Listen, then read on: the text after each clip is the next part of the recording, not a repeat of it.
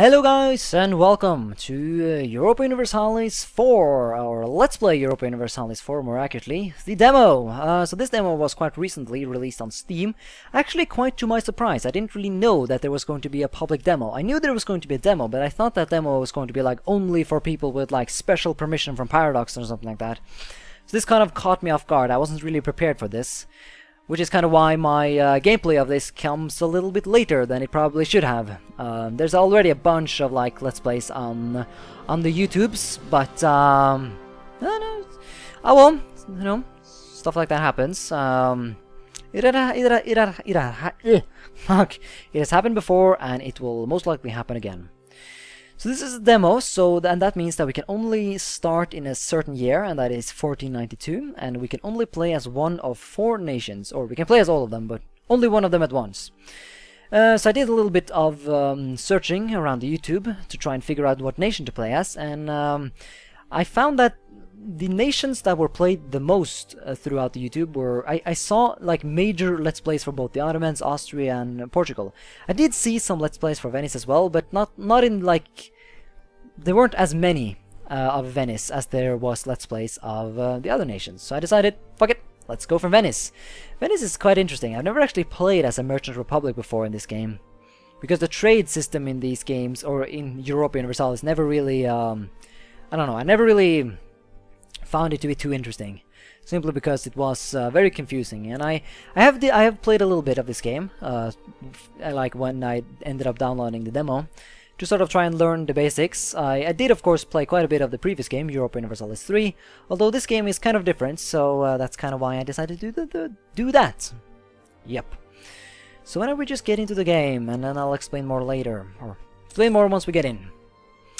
Oh, that was fast. I guess that's what you get when you have a solid state memory. That's pretty cool. I like it. So this is our starting position. I haven't actually played as Venice before, though. That's actually a lie. I did play as Venice, because I played the trade tutorial that you get in the game, and that basically makes you play as Venice. But I didn't actually like play any real things, though. So let's take a look. So we start out with an army of 15,000. Of course, Europa Universalis is a little bit different from Crusader Kings in the way that the men in an army are represented in, you know, one number per 1,000 man, rather than, you know, one number per man. So you cannot have like armies of one dude, or I guess you can, strictly speaking, but yeah, not in the same way at least. So that's something. We do not have any leader. Oh yes, we do actually have a leader. We just need to put him in place. Another thing I'm going to say, I'm not going to, I don't think this is going, this little mini Let's Play of mine, it's not going to be, I'm not going to go around like explaining everything and explaining how everything works and that kind of stuff. I'm going to leave that to videos more dedicated to doing, you know, just that. I guess I can go over a couple of basic things though. So we have our different menus here. Our government, we are currently a merchant republics, which gives us some bonuses, most of them related to trade, which makes sense. We also get Republican Tradition, which gives us some bonuses. That's really cool. And one thing I don't know though, I don't know if other nations with different government forms gain different kinds of traditions, and I never really paid attention to that. So this is our current diplomatic and administrative, diplomatic and military power, which you can use to you know, buy different things, basically things that don't cost gold.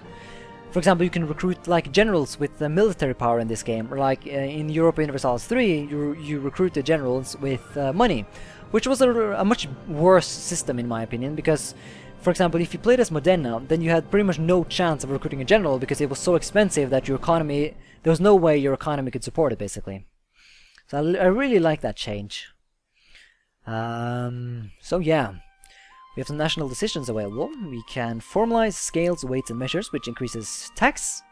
I guess we just want to go ahead and do that straight away. Sweet. No mission selected. I guess we want to select the mission then. Okay, so we can improve our prestige, improve relations with Mantua, or conquer Cremona. That sounds nice. I want to conquer stuff. Conquest is always... Oh shit, okay. It's Cremona. That's in the Holy Roman Empire, isn't it? Yep, it is.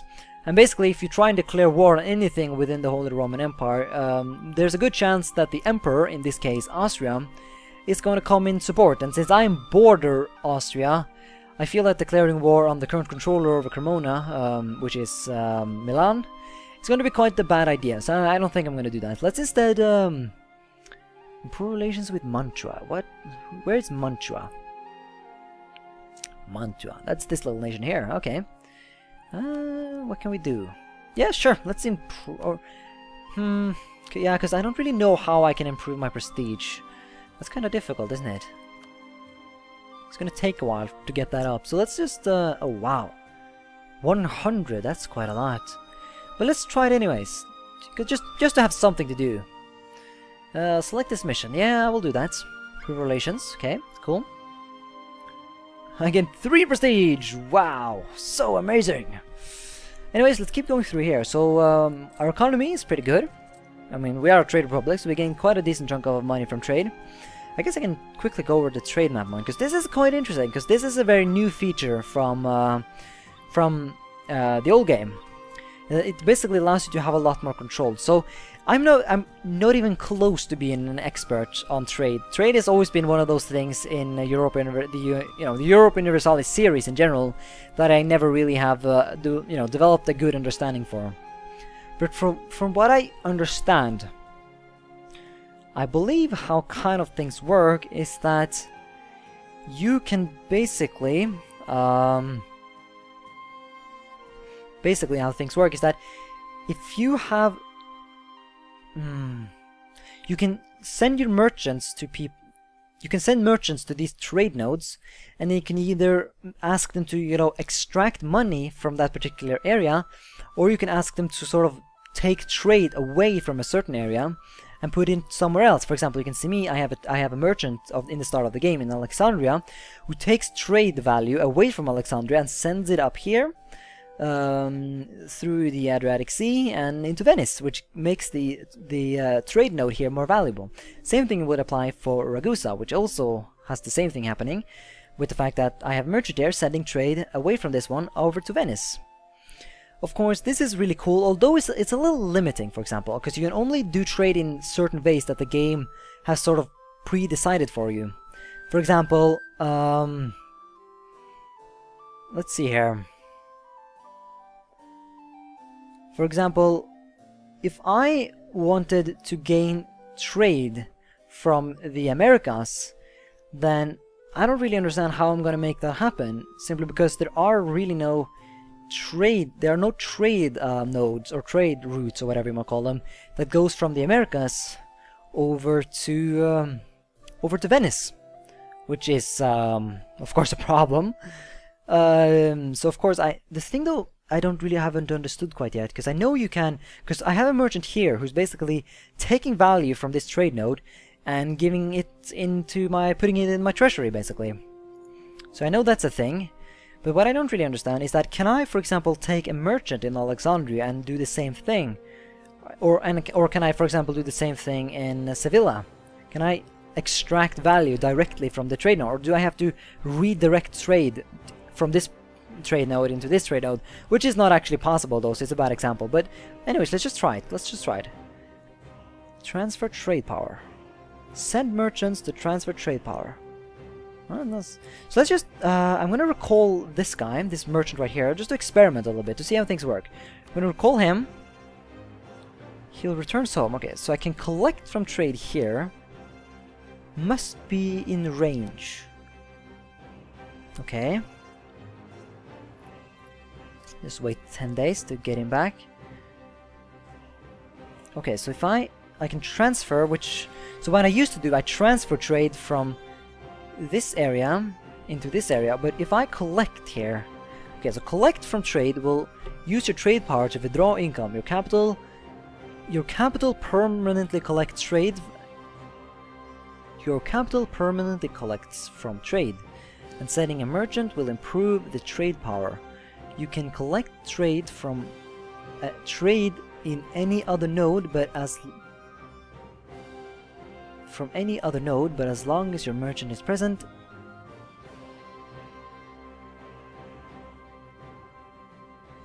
Okay, that didn't really learn me much. Let's just try it though. No, should I? I guess I can't. No, I can't have 2 merchants in one place. Okay, let's just try it here then. If I collect from trade here and put this guy in here, what will that actually do? Will that give me any money?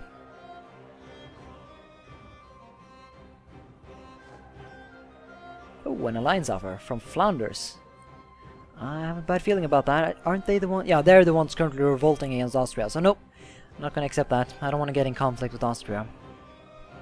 I learned that, by the way, from playing some previous games. You can see here, they are currently at war with Austria, which is bad. I should probably send a diplomat to Austria to improve relations.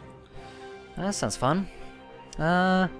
Relations. Improve relations, because I want to make sure that the Austrians never declare war on me, because if they do, then I'm fucked, you know? As simple as that. What shall I do with my other guy?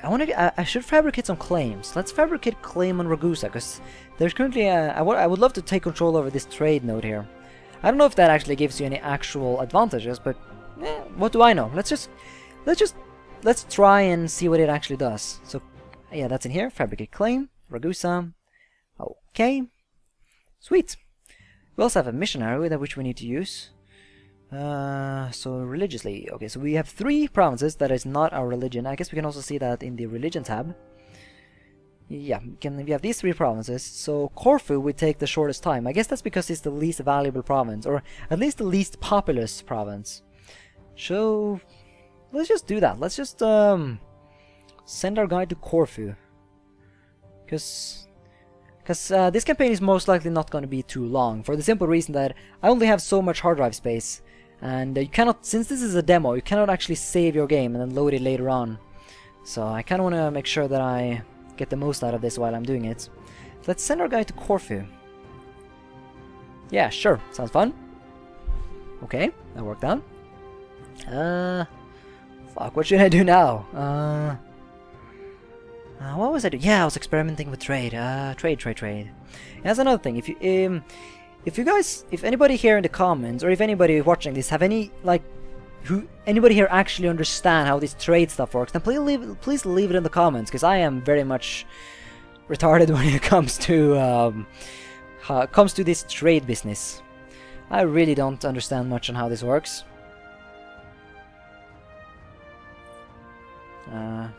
Okay, that's interesting. Ragusa. So, incoming. Local, so that's basically the trade value that's being generated locally. That's what is incoming from places such as Alexandria. And this is the outgoing, which is things that are getting sent elsewhere, for example to Venice. And that brings the total value to this place. So that's something. The thing I haven't understood though, like, where can I see how much money I earn? So I earn... The merchant collects this much money. Out of this, they managed to create an income of... Okay, that's kind of interesting. So I get more money than I actually collect. Weird, but fine by me. So now that there's no longer as much trade going from this trade node to this trade node, how did that affect my other trade node? Yeah, the value just went down. So this is an interesting experiment though. So let's take a look at my the amount of money I'm gaining here. Transport this much. Upstream, that doesn't make any sense. Venice. Oh, here we go. Yeah, here we go. I'm earning the most here. So I'm earning this much. I have income of 35% of... oh no, this is just bonus. Okay. Merchants, they collect that much money. Austria. Upstream. I don't really know how that works. Whatever. Because there's no way to transport money away from Venice. There's no trade route going away from Venice. Only trade routes going into Venice. But anyways, let's go ahead and go into... So now I earn this much money. So if I take my merchant over here, I recall him. Let the game go a little bit. And then I... makes him transfer trade. This guy, transfer trade. Yeah, he takes a couple of time, a little while to get there. And then I make him take the trade that way. how much money... Yeah, that made this worth more. So how much money do I now earn? So I think I earn a little bit more money from, you know, redirecting the trade in the direction that I want it to be than I earn just collecting it locally. I think that's how it works. I'm not sure.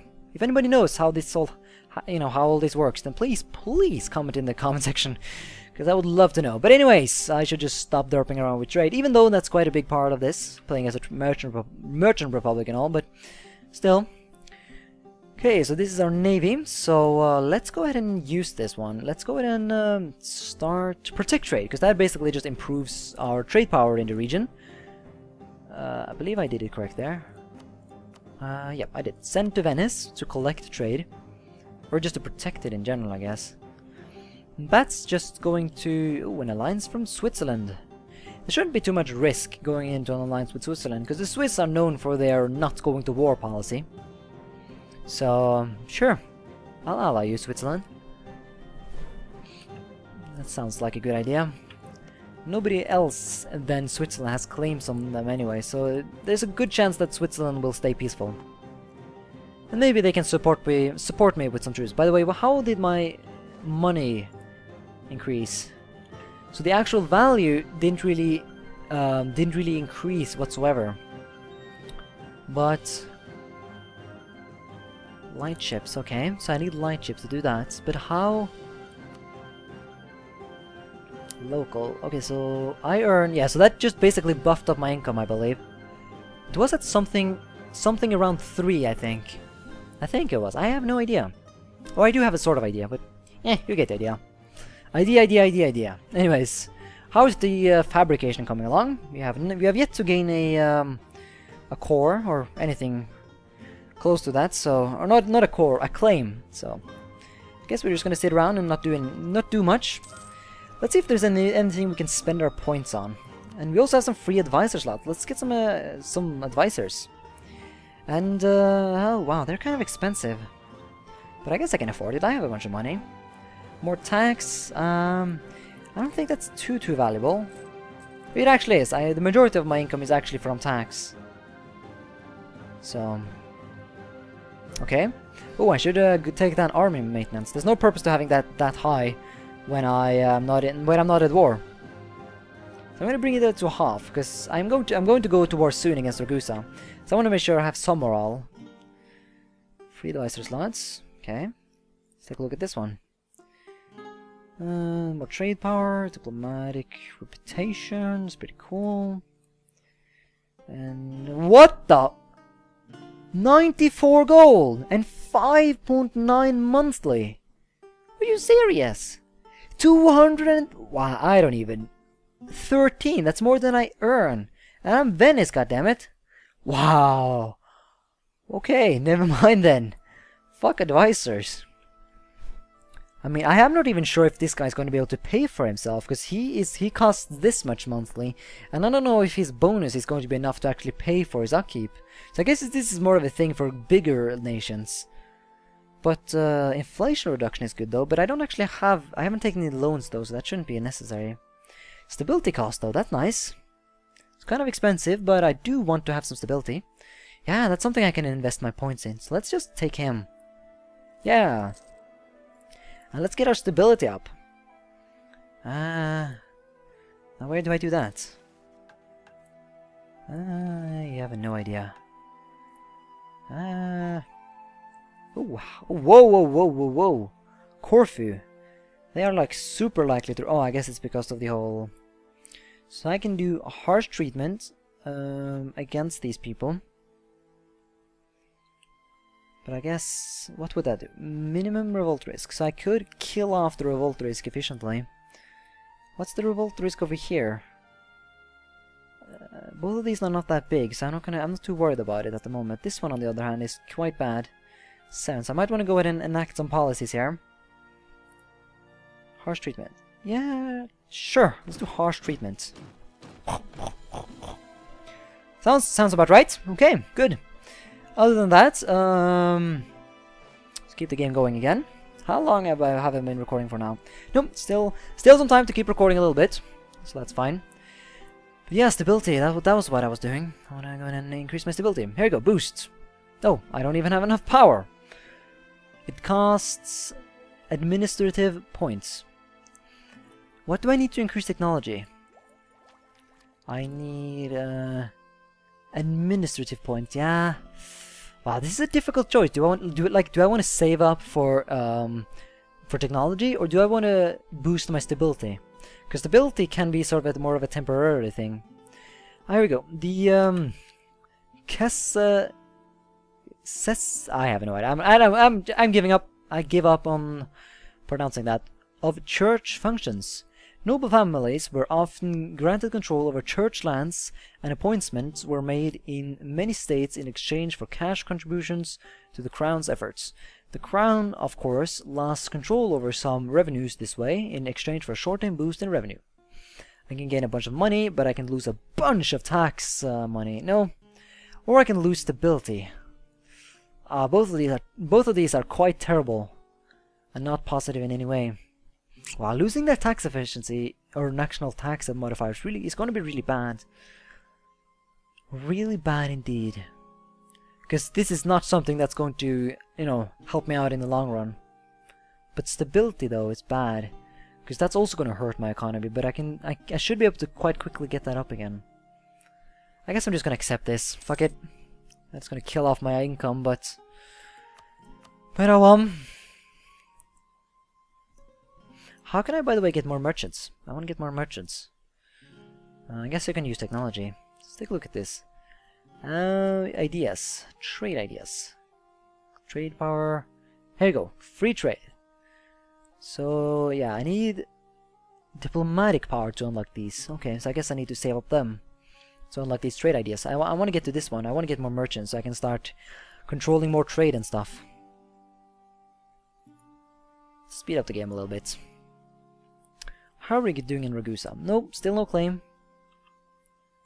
We are currently fabricating. And by the way, I should stop improving relations with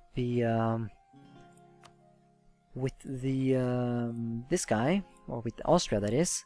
And I should do it with Modena instead for... Yeah, wow. That was a terrible mixture between English and Norwegian. Isteden for... No. I'm gonna go ahead and improve my relations with these guys instead, because I believe that's my mission. To improve relations with Mantra. I should do some other things as well. Let's try and get an alliance. They will indeed do that. And I don't have another diplomat. Wow, really now? Okay, stop the relations improvement then. And then let's get an alliance. Yep, that worked. Okay, let's try and get a dynastic action. Let's get a royal marriage. Not yet then, I need to wait for my... Oh! We are not... Well, since we're not a monarchy, we cannot do royal marriages. That's a problem. What's our relations with them at the moment? Alliance. That should succeed our mission. Did we just succeed? It said we wanted to have 50, and we do have 50. Oh, no, we needed 100. Okay, never mind. My bad. Yep. Okay. Fuck it. Let's just go ahead and do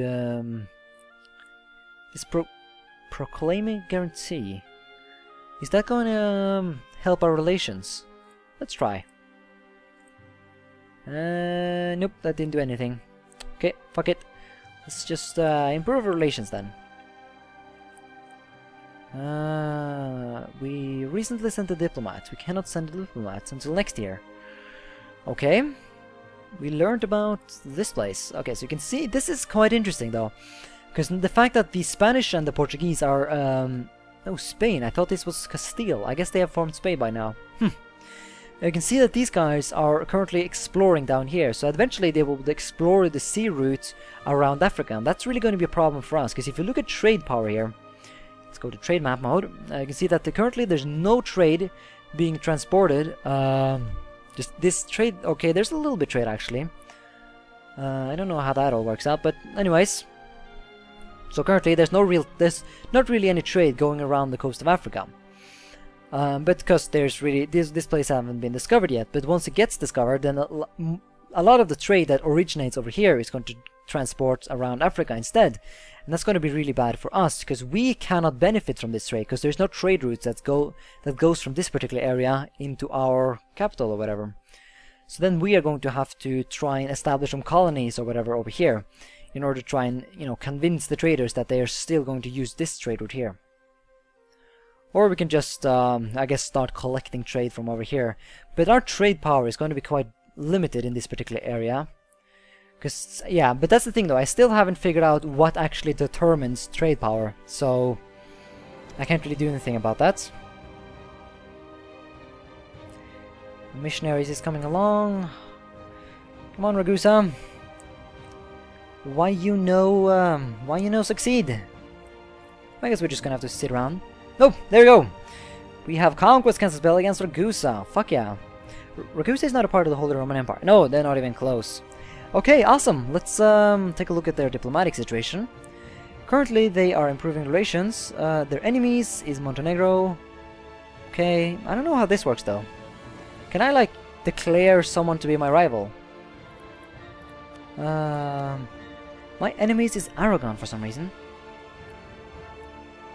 Choose a new rival from the list to the right. Oh, I can just choose a rival? What advantages would I gain from that? Okay, against the rival we have the following benefit. More likely to get alliance with their enemies. More prestige. Oh. So I guess selecting Ragusa as a rival would be a good thing. Okay, let's do that. Ragusa, where's Ragusa? Ragusa. I am bad at pronouncing halala. Yeah, this is I have a feeling like let's do enemies. There we go. No, Aragon is my enemy. Neighbors then. Here we go. Ragusa. Let's declare them a rival. Yeah, diplomatic points, but that's fine. Improving relations. Yeah, these are my alliances. And Ragusa didn't have any alliances from all I could see. They are currently improving relations with people, but they're not actually allied to anyone. Why are they improving relations with Mantua? It's weird. Yeah, I have no idea how this all works out, but anyways, doesn't matter. Let's start transporting our guys. Where's my boats? I sent them to like protect the trade. So what I'm going to do is I'm going to detach. No, that's not what I'm going to do. That's stupid. I'm going to put them back into power. Then I'm going to stop that. Create a new unit. I'm gonna take all my light ships, and put them all in their own little navy, like so.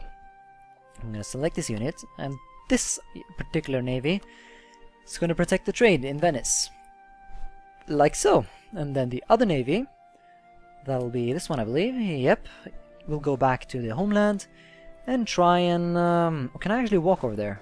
Nope, I cannot. Do not have military access.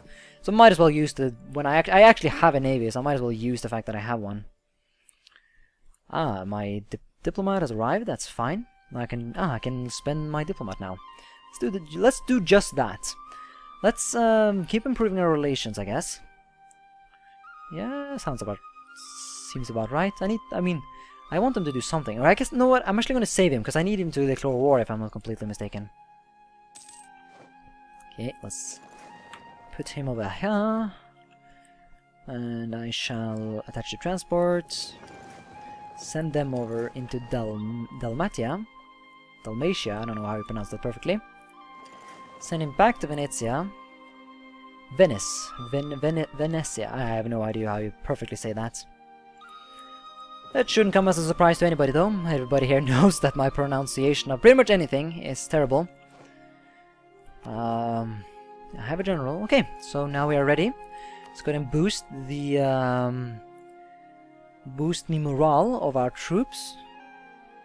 Let's see, military. There we go. No, that's in economy. Here we go. Get army maintenance up. Yeah, you can see we earn a lot less money now because of that penalty we got a couple of years back, I believe. So, oh no, the Ottomans are trying to fabricate claims on Corfu. That's really lame, actually. Because I'm investing a lot of money in the Corfu now to convert it. It would really be a lame thing if the Ottomans just came along and just destroyed me. And they hate me. Holy shit, they hate me. Have Casus Belli. Really? You have a Casus Belli against me? Oh, you have a claim on Corfu? Yeah, you do. Oh, shit. So I guess it's only a question of time then. Before the Ottomans comes along and starts fucking up our shit. It's not good at all. But I guess we'll leave the excitement of that tension or whatever you want to call it to the next episode. So I'll end the episode right here. So thanks so much for this episode of Europa Universalis 4, playing as Venice. Or Let's Play Europa Universalis 4, more accurately. Playing as Venice. Demo. That was... all of that was kind of in a bad... What's the word again? I should just stop talking before I embarrass myself further. So, thank you so much for watching, and until next time, bye.